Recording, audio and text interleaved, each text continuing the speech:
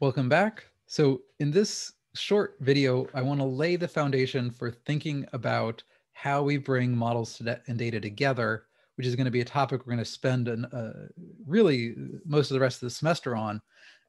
And at the heart of that idea of bringing models and data together is this idea of the likelihood. And at the heart of the likelihood is the idea of probability, and the idea of that probability is the way that we link models and data together, and that we do that through a whole host of possible probability distributions. So here's one way that this is important, and how probability tells us about the connection between models and data. So imagine that I had, and this is a simplified case. Imagine I only had two hypotheses. Hypothesis one, X was 0, but with some amount of uncertainty. Hypothesis two, X was 3, and with a different amount of uncertainty. Now I observe a data point at 1.5, exactly halfway in between the two.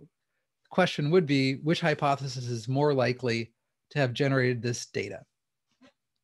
Now, most folks, if I was doing this live, I would poll everyone to get their opinion, but consistently most folks tend to agree that hypothesis 2 is more likely to have generated this data because the probability density of that point is higher. So this is closer, relative to the standard deviation of this distribution, it's closer to the center. It's a higher probability of this being generated than for hypothesis 1.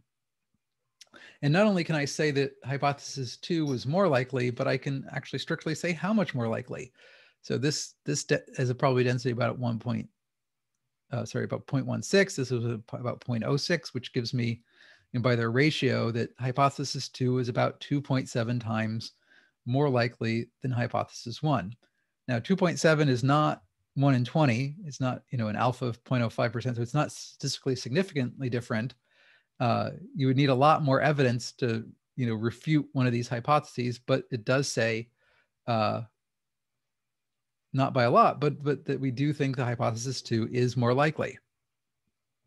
This idea that we can use probability densities to say something about the likelihood of hypotheses, and particularly that the data, this idea brings us to the concept of likelihood.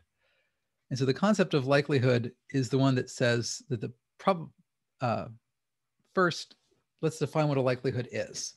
So what a likelihood is the probability of observing a given data point X conditional on a model with some parameter value theta.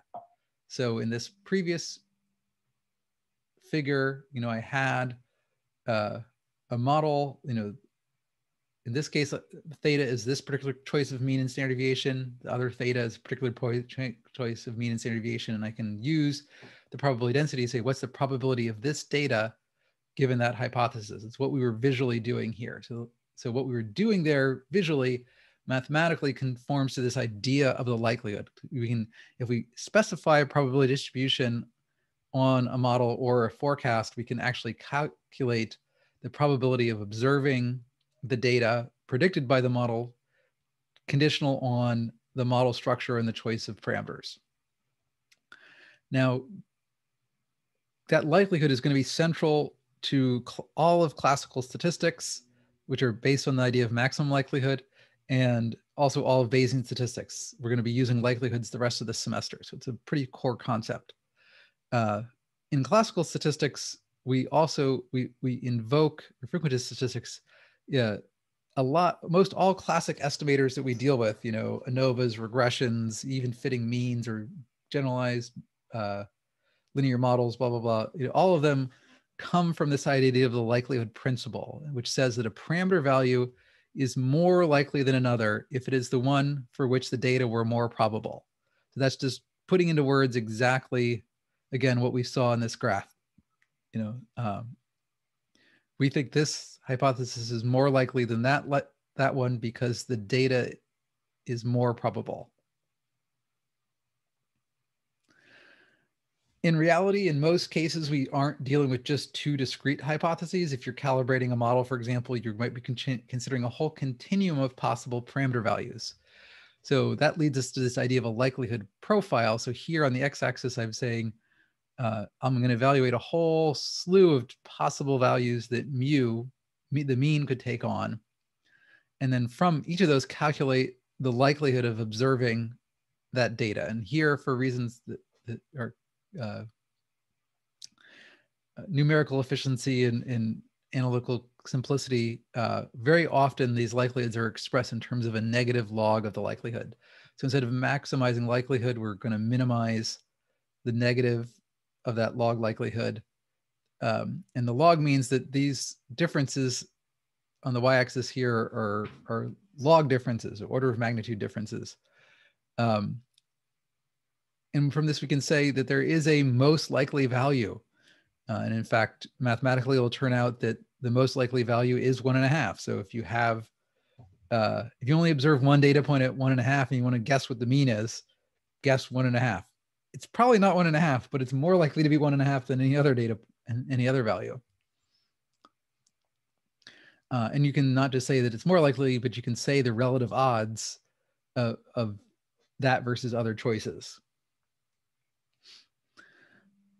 More formally, we can do a little bit of calculus and algebra to kind of show what that maximum is. So we can take that likelihood, we can write it down in terms of the actual equation for that probability density. We can take the negative log of that, the negative, because it turns out in many cases with probability distributions, logs tend to actually make the math easier because they tend to make these exponents, which are common in a lot of distributions, go away. There's often when we have multiple data points, we have products of distributions that turn into sums. It makes the math easier. And it turns out that because the logarithm is a monotonic function, doing that transformation doesn't change where the minimum and maximum are. So it's perfectly fine for us to take the log here. Once we take the log, we want to find the maximum. So we take the derivative, and then we set the derivative equal to 0. And then it's just algebra. We solve for the parameter we're trying to estimate. In this case, seeing that if we only have one data point, x, that indeed the most likely estimate of mu is that setting it at that value of x.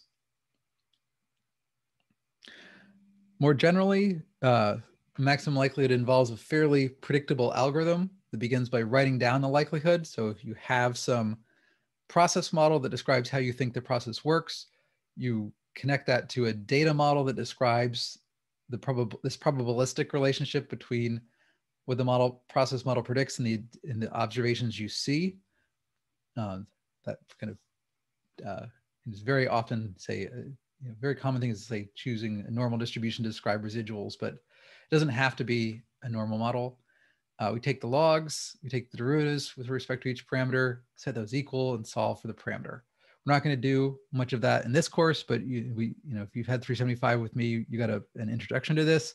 If you do 509 with me, we'll do a lot more of diving into maximum likelihood and the derivation of a lot of classical and Bayesian estimators.